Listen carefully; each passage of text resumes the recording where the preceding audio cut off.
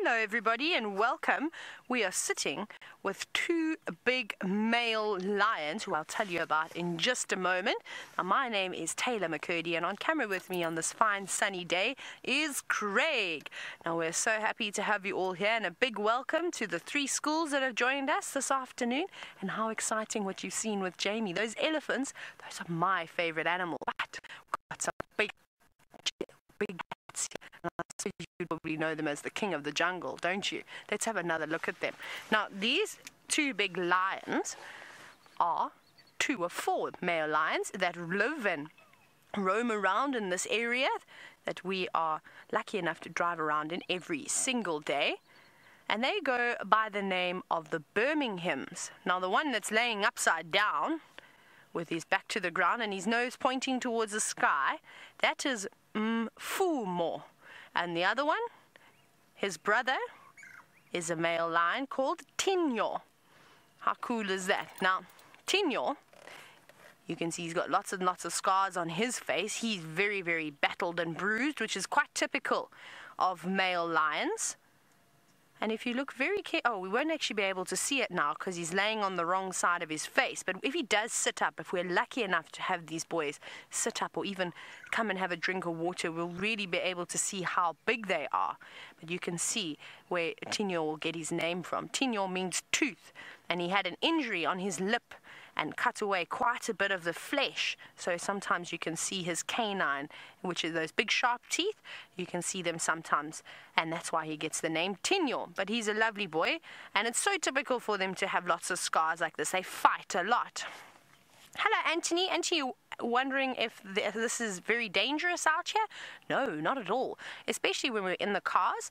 We have driven around and interacted with these lions and the elephants and the impala and all the different animals out here in the vehicles. So they are quite used to us now.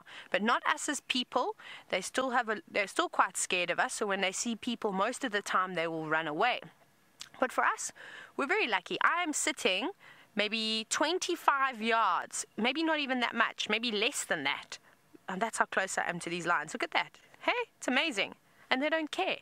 They're just fast asleep. But nothing really bothers especially a big male lion when he's having his afternoon siesta.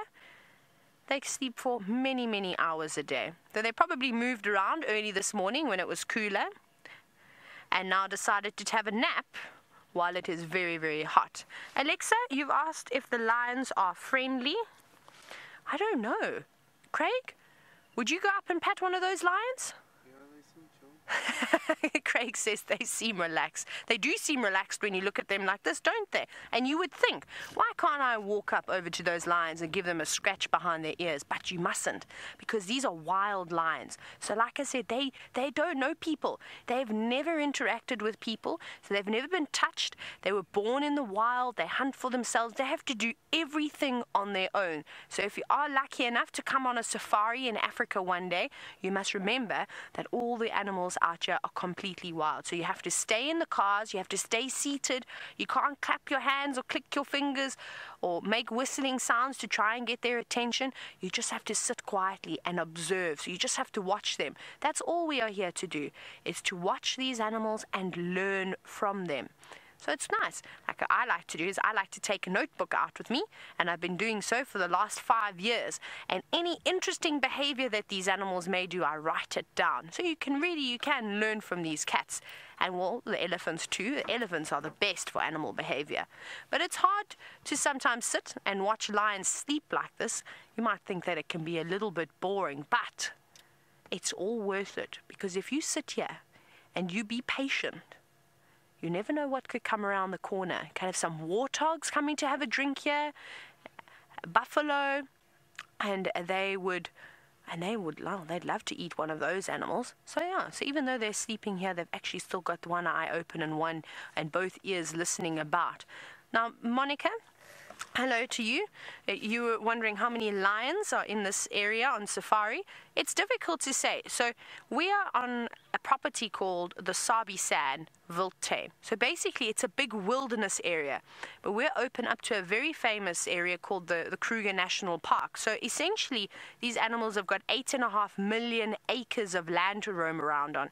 So in 8.5 million acres of land, I'm not sure how many lions there would be exactly, but on the private game reserve that we're on at the moment in the Sabi Sands, I would say that there's about maybe 30 different prides or so, and that's including let's say coalitions and prides. So boys form coalitions, so they join up, whereas females form prides, and the females stay together for life and they have all the little cubs, but the males, the coalitions, they come and go, so they don't stay with the females forever.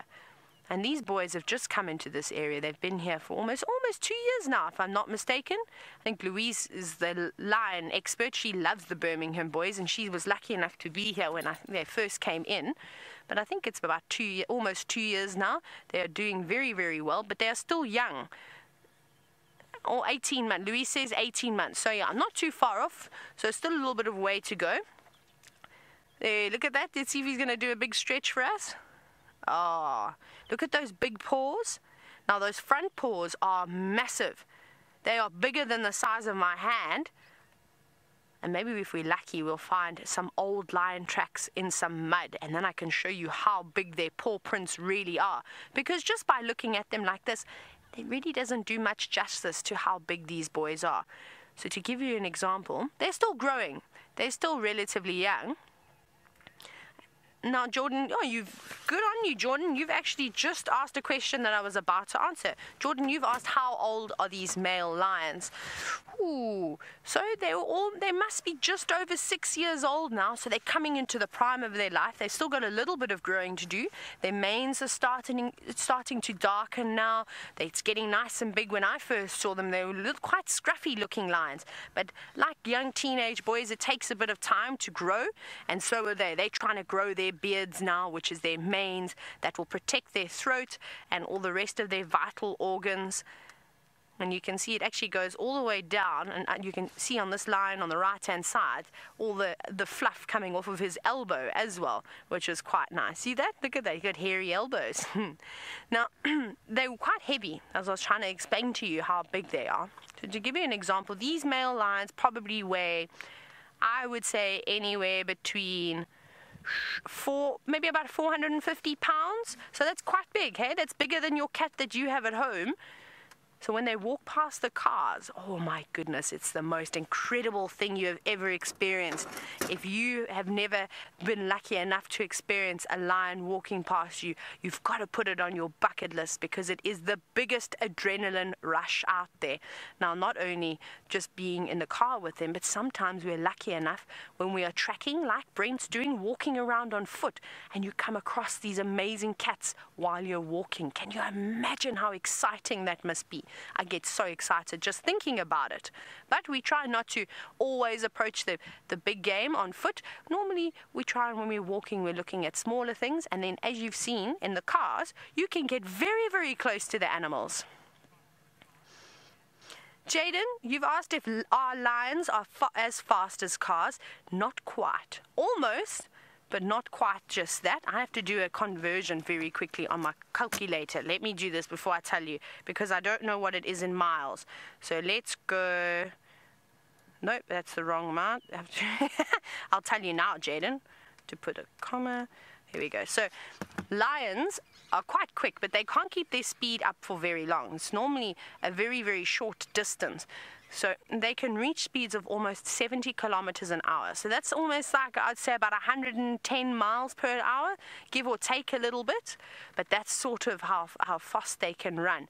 But the charging speed, now this is amazing. This is the thing that amazes me the most about lions. So if this lion was angry and it got up and it wanted to chase maybe another lion away, or maybe it had seen a buffalo and it was about to chase the buffalo, their charging speed is 22 meters per second. So that is almost, I think it's about 26 yards per second, if I'm not mistaken, give or take a little bit. My conversions are not very good, but it's very, very fast. So can you imagine, before you'd even be able to blink your eyes and open them again, those lions would be standing right next to you going, hello, which can be a little bit intimidating.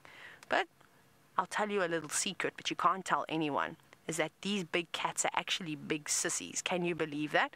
Male lions, they make me laugh because they often get into trouble from the female lions in the pride. And like I said, it's the girls that live in the groups together, and when one girl lion and one boy lion have a fight, the rest of the females in that pride, well, they tag along, and then they'll chase off the boys if they're giving them a hard time, which is really, really funny to watch.